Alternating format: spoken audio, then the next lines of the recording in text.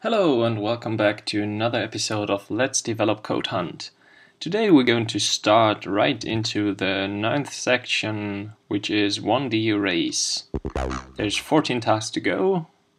Let's see how far I can get today. Our first task is to capture a code fragment that gets in an array of integers and an integer and returns an integer. And we're supposed, according to the tests, I would guess that we're supposed to return the eth position of the list we get in. Just a wild guess, but apparently the right one. So, as it is the case very often, the first tasks are pretty simple. But I won't boast too loudly because usually I get paid back for these kind of boasts. So let's see what the second task brings us. We have a list of strings and we return a string, and our expected result, get in a list of 4 A's and our expected result is 2 A's. So it may be a concatenation of just 2 concatenation, there's a plus missing, of just 2 of the elements of the array, but of course I don't know that, so maybe it's not the first and the second, but the first and the third element. Just a wild guess.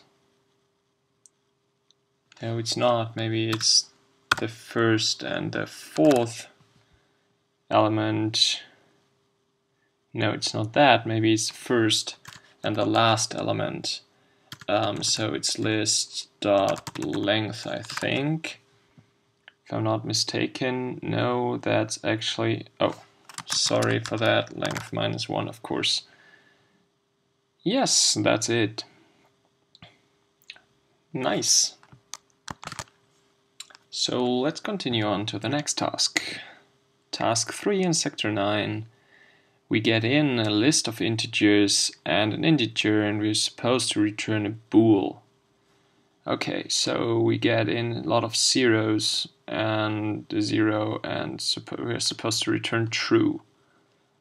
And we get in a list with a 1 and zeros and 0, and we're supposed to return still true.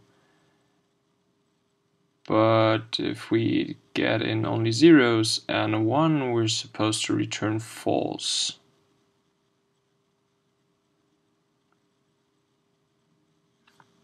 I don't really know.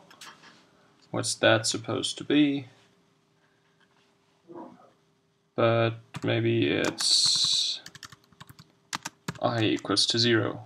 That would fulfill the 3 test cases we have here, but it's probably not enough. So there's a true in the case with a 1 here and this kind of thing. So no, I'm not yet sure what this is supposed to be, but it could be something like I is smaller or equal than the first element of our list. That would fulfill all the 4 test cases. Let's see what happens. No, that's not it apparently. So it's not only the first element we're talking about, but maybe it's the sum of the elements. So let's just try it out. Before I do anything more complicated, I'm just going to add up the second element, in which case all the test cases I had before should be fulfilled. Probably there's another one. Oh, nice. 1 and minus whatever, and 1 for I and this is supposed to be true. Interesting. Is it only me, or is this test case kind of confusing? Okay. So let's go back a step. Let's say, is equality defined on arrays? I'm not entirely sure. So let's see what happens if we do something like lists equals new array. Need to define the type 0, 0, 0, 0. And there's a comma missing, 0, and now the brace, and now the if, and I equals I equals 0, return true. At the end we're going to return false. Does this work at all? I'm not sure. Yes, apparently. No, it doesn't. So this equality appears to be always false. Otherwise this first test case should be true. I guess I'm thinking overly complicated here. So it's not summing up the elements of this list.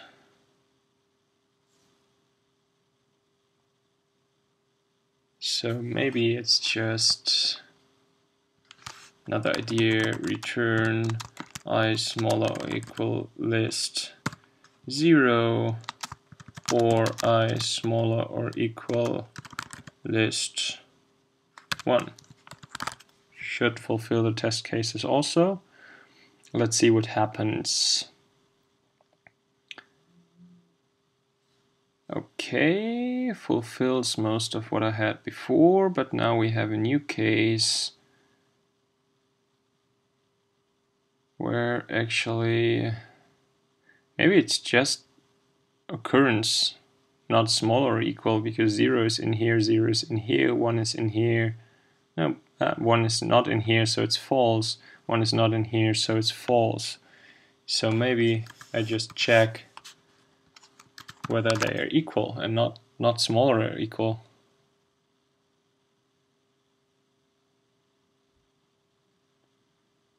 Okay. So apparently I have to check all the elements. So it contains is pretty likely, I guess. So I'm going to need a loop here.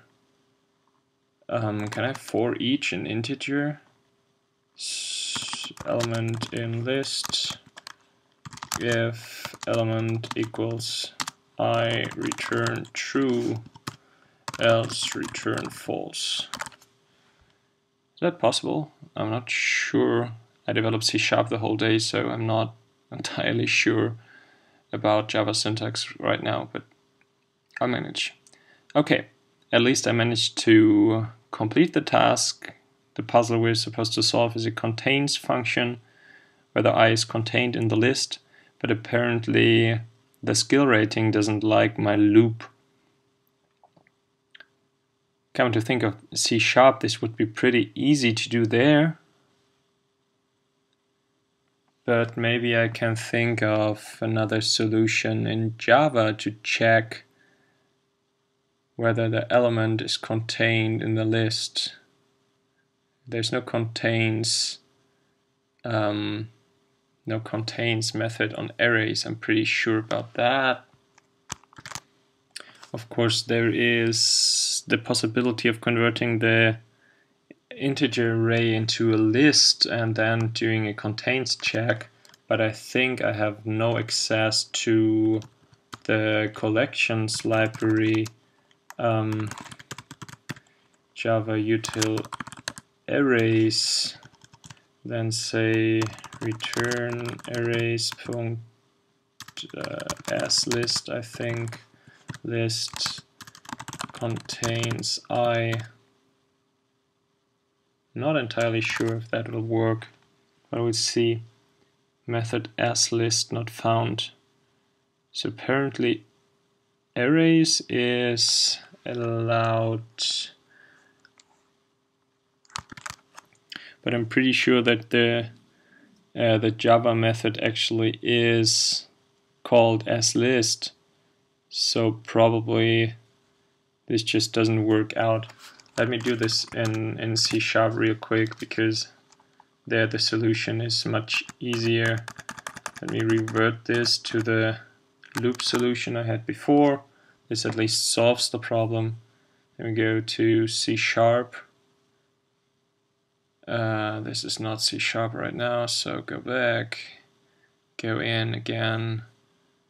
This is C#, and I guess I have to use system.link for this purpose.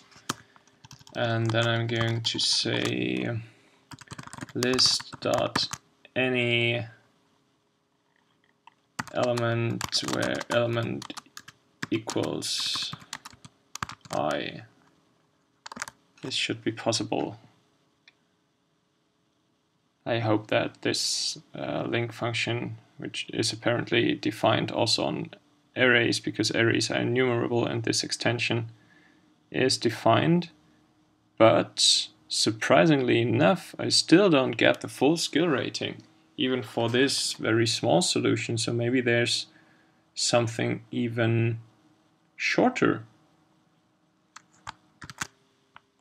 which might be...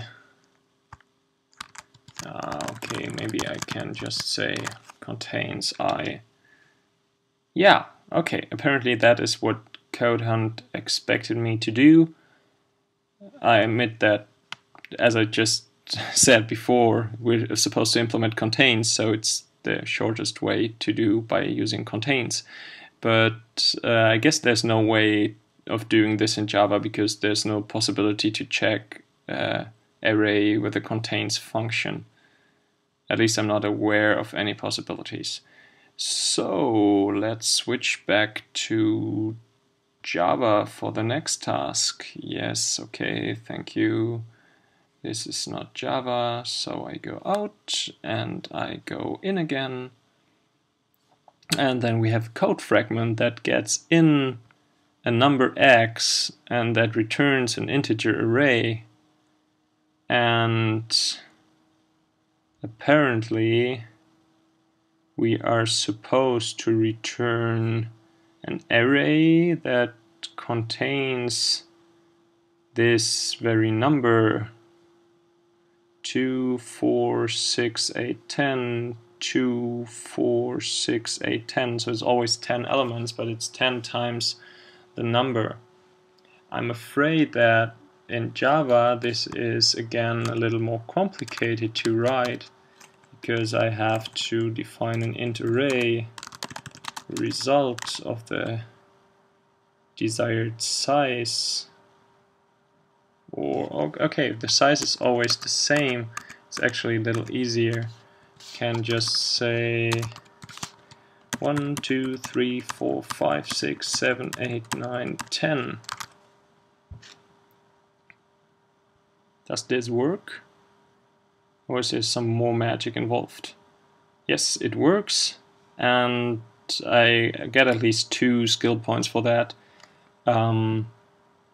Anyway, I guess again I have to resolve to C# to get the full skill rating, because in C# I can do the following.